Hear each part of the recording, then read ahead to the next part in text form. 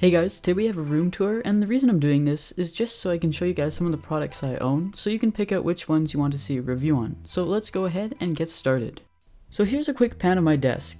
I like to keep only what I need on my desk at all times because it's nice and organized and I know where everything is. So this is the layout I actually use when I'm doing a video or any other work on my laptop itself. Starting on the left, these are my AHD 2000 Denon headphones. These are high fidelity headphones, so they sound absolutely fantastic. I will be doing a review on these next week, so let me know if you want to see that in the comments below. Moving on up, you can see my Blue Yeti microphone. I record most of my videos with this, just like the one I'm recording right now. Behind that, you can see a 1TB hard drive, which is where I keep all my backups of every computer I own. Moving on over, you can see my Samsung monitor. This is sadly broken, and it makes a weird noise when I plug it in, so I don't use that anymore. Below that, we can see my Apple wireless keyboard. Sliding on over, you can see my MacBook Pro 15-inch Retina display model. This was released last week. This is the 2.6 GHz model with a 512GB SSD. Now I've been having quite a few problems with this laptop, so I'm probably going to be taking it back, sadly, and I might pick up another model and see how that one runs. You can see by this video that it's been glitching out quite a bit recently, and on the screen at the moment you can see an error message because the laptop just crashed.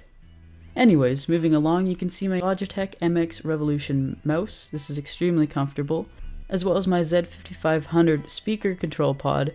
Up above, you can see my Klipsch Image 1 headphones sitting on top of the right speaker, and behind the laptop you will find the center channel speaker. Let's open up this drawer and get into some of the goodies. So here's my power section. This is where I keep all my batteries and chargers. As you can see here, I have a Richard Solo 1200, 1800, as well as the mobile charger. Above that is my storage section, so I have 5 hard drives as well as 4 memory cards here.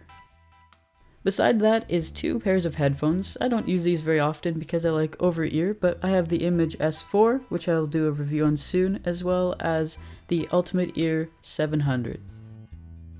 Moving on down, to get good audio quality from your iPod or iPhone, you're going to need a headphone amplifier, and this is the E11 by FiiO. Lastly, in this drawer you can see a few boxes, a retired Apple Magic Mouse, and a few Apple sync cables.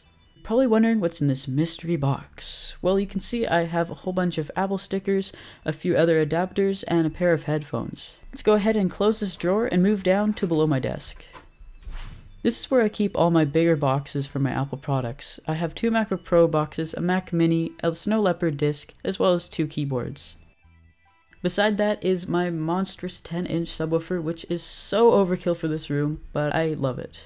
Doing a 90-degree turn, we can see my bedside table, and on top of it I have my iPhone 3GS, my LG phone, as well as my old laptop. Now the most important part to the room is a good chair. I got this yesterday at IKEA, and it is very nice. Here in the closet I have a few boxes. I know, it's a lot. Well, the reason I keep all of these is just in case I need to sell a product or if I'm going to be doing a review on it. So let's go ahead and take a quick look. You can see my Rebel T2 iBox, a Yeti box, a 128GB SSD, and my Canon lens. Next, on my second layer, I keep all the case boxes ranging from spec candy shells to charging cases. And on the very side, I have my Ultimate Ears 700 box. On the final row, which is located at the bottom, you can see my power mat, as well as 2 boxes for my Klipsch headphones. So that was a tour of my room. This is a workspace I use on a daily basis, so if you guys enjoyed this video, remember to leave a like and subscribe. If you want to see a review on any of these products, remember to leave a comment below, and I'll see you guys in the next one.